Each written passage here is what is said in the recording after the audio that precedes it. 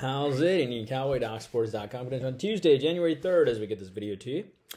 Happy 2023. Hope you have a wonderful 2023 season. And not just season, but overall year. As this is our 19th year of Indian Cowboy.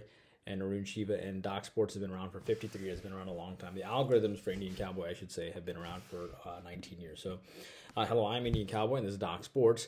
And I have a doctorate and a master's in biostatistics. That's how these algorithms work. Our best selections over at docsports.com under Arun Shiva. Our next best selections are our YouTube premium selections, where we give you 2 extra thoughts every single day.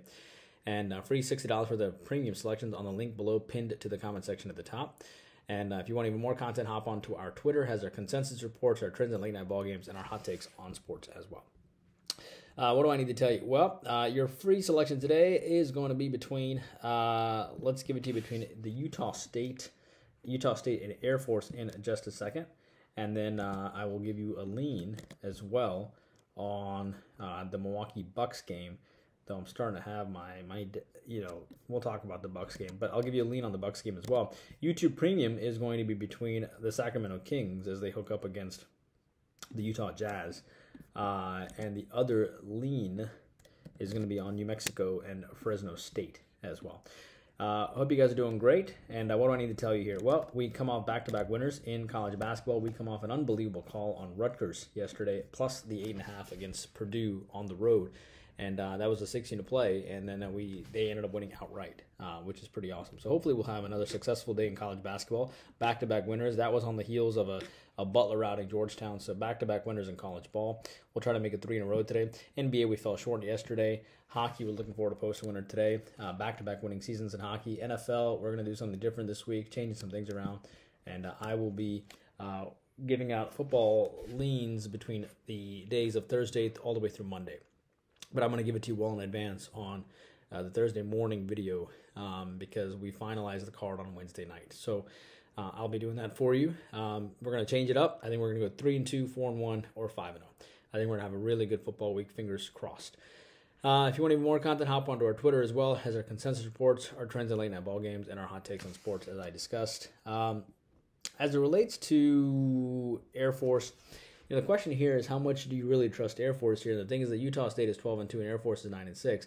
Utah State won 83-56 last year. Ryan Odom's team won 18 games last season, and they are 12-2 this year. Utah State's a good team. There's no doubt about that. And keep in mind that, but they do have Boise State on deck, and they just beat Washington State. Air Force, though, comes off their first back-to-back losses of the year. They gave up a season-high number of points in Nevada, 80-plus points. I think they'll be highly motivated. Joe Scott's team has really improved a lot this year. In 2 years, they beat this team, by 27 points last year. Utah State did, so Air Force has a lot of motivation coming in.